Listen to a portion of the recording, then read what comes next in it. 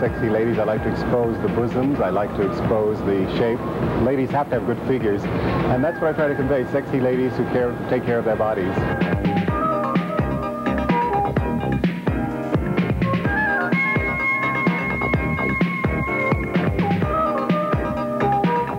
What I try to do is what I do best.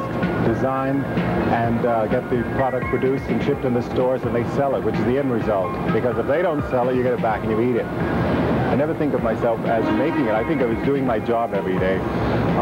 In terms of talent, that I guess I felt once I got the fabric and started draping it, and I said, this is it. It's fabulous. I love it. And I go, wow, it's great. You know, that's how I feel. It's like before a show, I get so excited. I get so nervous. It's like, I guess it's like the people on Broadway. They have the same kind of feeling.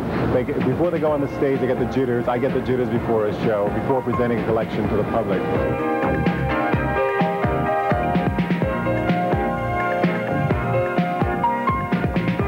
I'd like to think about my clothes as a woman who really feels confident about herself, can really show herself off, show her body off.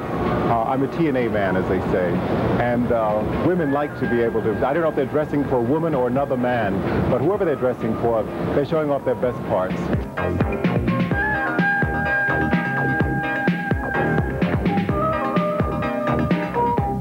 To have the wrong negative attitude to approach something and say, I can't do, is all wrong. I think what one has got to do is to think positive in the fact they can do it, and don't think of competition.